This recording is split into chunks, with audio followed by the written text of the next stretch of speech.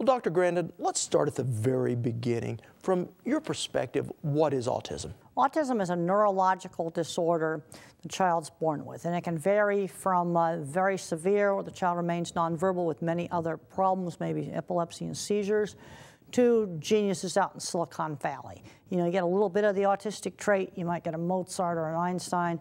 You get more of the trait, you can get very severe problems. One of the main problems in autism is you know, lack of social understanding. There tends to be repetitive, fixated interests. Often these kids get intense special interests, and we need to use those special interests to motivate schoolwork. Kid likes airplanes, let's teach reading with airplanes, math with airplanes. So are there actual differences in an autistic brain? Yes, there tends to be an abnormal early overgrowth in the brain, especially in the back part of the brain. The frontal cortex, the brain's executive function, kind of gets left out. And in some cases, maybe we have some extra mathematics circuits back here, and that might explain some of the savant skills. I want to emphasize not everybody on the spectrum is a savant. Autism is a very, very broad spectrum. Some are visual thinkers like me, who think in photorealistic pictures, kind of like Google for images. Others are pattern thinker, kind of think chess, origami, organic chemistry formulas, sort of more abstract patterns, good at math, may have trouble with reading. And then some of these kids may have a terrible time with algebra. I was one of those kids. There's a bunch of kids that cannot do algebra. They can do geometry and trig, and they need to go to geometry and trig.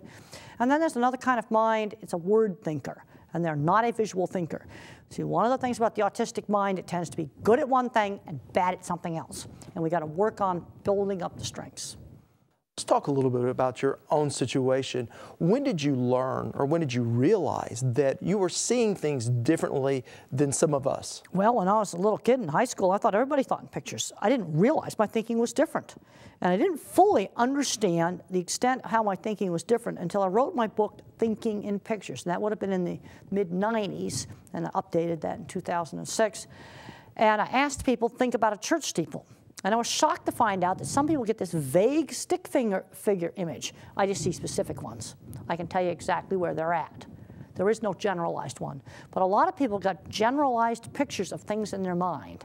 And that was a real shock to me to discover that. But I didn't discover it until I started talking to other people about how they think. How have those traits, how have they helped you in your professional life?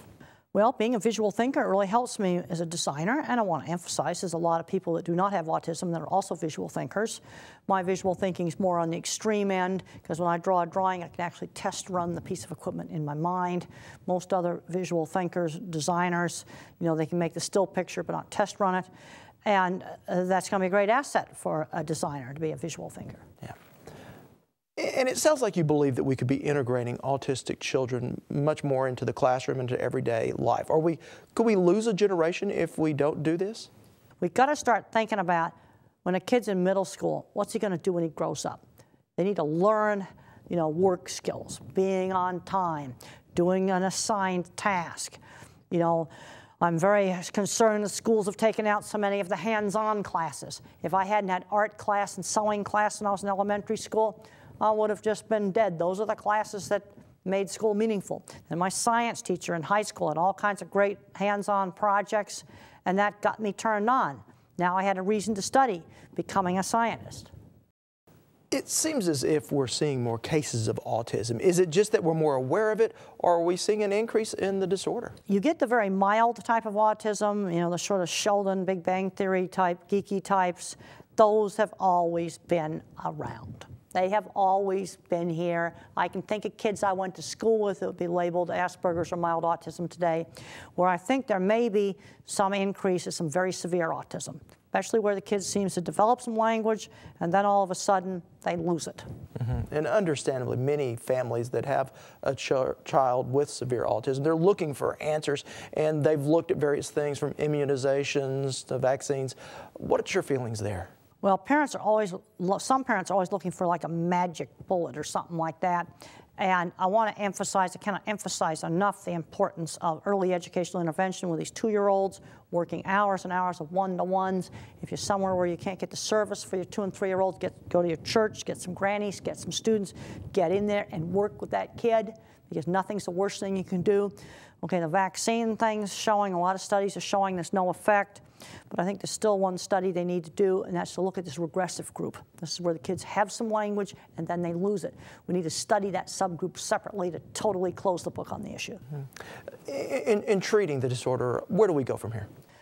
Well, the main treatments for autism are the right kind of education. We've got to start out with these little kids getting at least 20, 25 hours a week of interaction with an effective teacher. And that effective teacher can be somebody's grandmother.